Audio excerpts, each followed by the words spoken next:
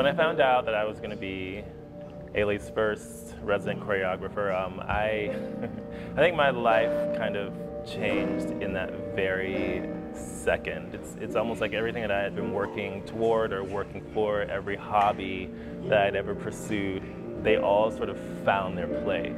And it was like, this is what you will make costumes for, and this is where you will make your dances, and this is who you will make your dances for. So like everything kind of had purpose in that very second, and I think that it made me very happy and proud, but I think grateful more than anything. I think it is an opportunity that not a lot of choreographers get. I also feel very grateful and thankful to Robert and Chaya and Judith Jamison and all these people that actually trusted me to be able to make work that really speaks to the legacy of this company.